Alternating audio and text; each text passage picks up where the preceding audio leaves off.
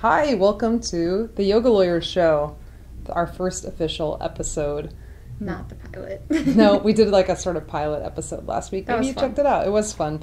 But we're now exploring more of this new format, the Yoga Lawyer show. So we had said in the pilot episode, if you saw it, that we were going to talk about politicians, non-governmental type people running for office and that type of issue today. But we actually decided to talk about something else, and we'll probably talk about that another time if that's something you're interested in. But we're going to talk about the government shutdown because that was sort of pressing news that happened in the last week. And so Katie did a little research on I did. I love what research. Exactly is a government shutdown and what does that mean? So yeah, because what can you tell us about it? Government, what does that mean? Government shutdown. Yeah, and we don't really understand how much the government's infused in our day-to-day lives.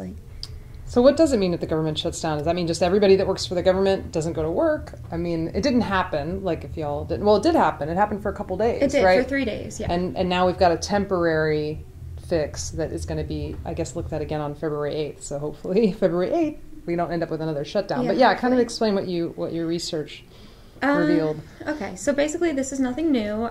Since they changed the rules, because Congress is in charge of appropriations, which is basically like funding for the government, since they changed the rules in, I want to say like 1976, there's been about 18 government shutdowns. This is just kind of historic because it's the first time that there's been a shutdown where Congress and the president are of the same party. So that's interesting. But basically, the shutdown happens when Congress can't agree, they can't pass a spending bill. And the holdup this time was that Congress couldn't agree to fund a program that started with the Obama administration. It's called DACA. It's, I don't remember it's like deferred, I should have written it down. Action something, yeah. But it's for children of immigrants. Right, yeah. And basically it defers their deportation so that they can get a chance to be an American citizen.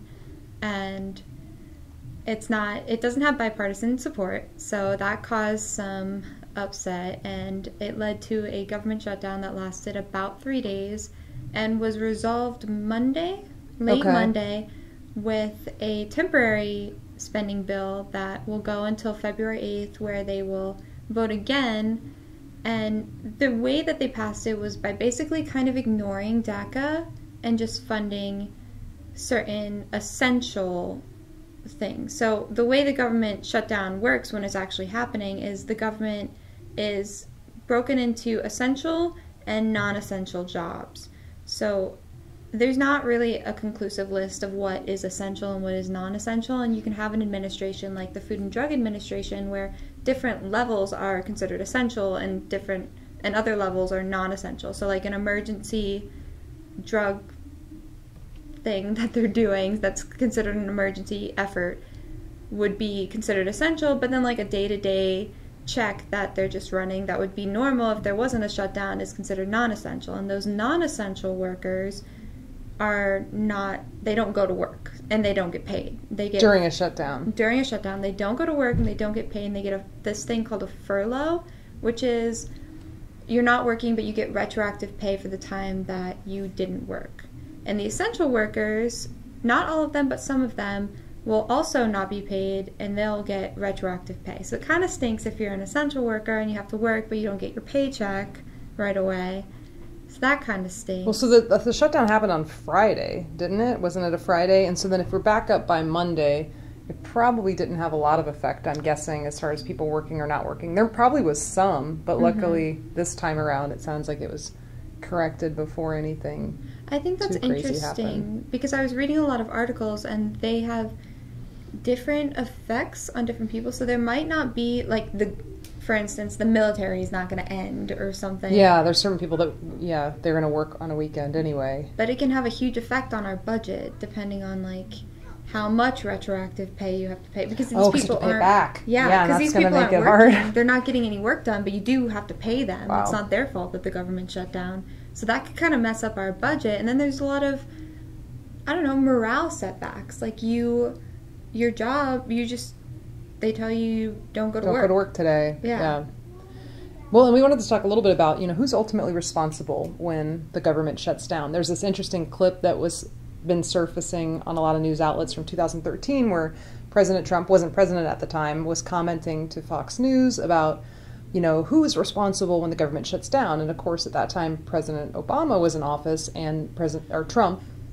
Trump at that time said that it's the president that bears the ultimate responsibility, because years from now, nobody's going to remember, who was in the House or who was in the Senate. They're going to talk about who was the president at the time of the shutdown, which he made a good point. But of course now,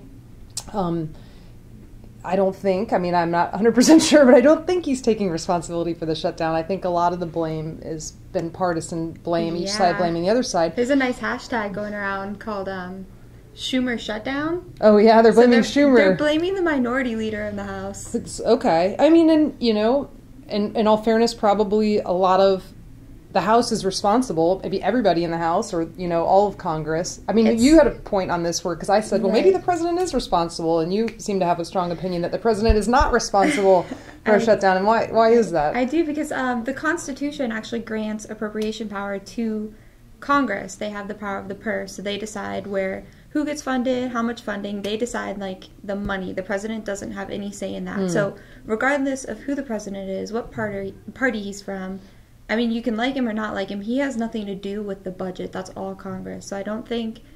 And so you wouldn't blame President Trump, but you also wouldn't have blamed President Obama back in 2013 when then Mr. Trump was blaming Obama. So that's interesting, too. But I do think he makes a good point that it's easier to remember the president versus the minority or majority leader, or even who's the party in Congress, because that's not something that a normal person would know. Yeah, they would remember 25, 50, 100 years from now. We're not talking about, with reference to Lincoln and Roosevelt. Maybe a little bit, but that would happen in more scholarly circles, not just your typical somebody person. Who's nerdy about it. Are you saying you're a nerd, Katie? I am. So we wanted to talk a little bit about that and hear your feedback. Also, we got a comment on the pilot episode that I wanted to talk about a little bit, because in that one we talked a little bit about truth and this concept of truth, which of course can always play into our political discussions. Absolutely. And living your truth and, living from a place of honesty with yourself. So the comment that we got, I'll just read it. It said, just one question. Do you suppose that when the Hindu master says to the disciple, neti neti, he means not yet your truth?